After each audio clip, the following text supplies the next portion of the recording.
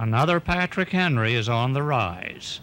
Unlike the 18th century patriot and orator who shouted, "Give me liberty or give me death," our modern-day Patrick Henry is a quiet, distinguished-looking 37-year-old Berlin resident who will settle for paint and brush.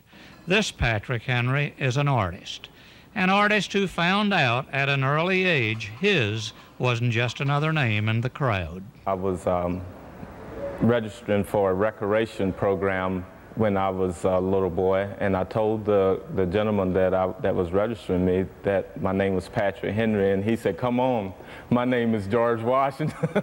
So I knew it was something different about my name then. After high school, Patrick Henry majored in art education at the University of Maryland Eastern Shore, graduated, and began his art career teaching at Stephen Decatur High School. After 2 years unfulfilled, he walked away to make it on his own. I just had this fire burning inside of me to recreate the beauty of my area, and I swallowed hard and took a decision, and it was times when I thought I had made a serious mistake. To keep financially afloat, he mixed mortar and drove nails while painting in his spare time.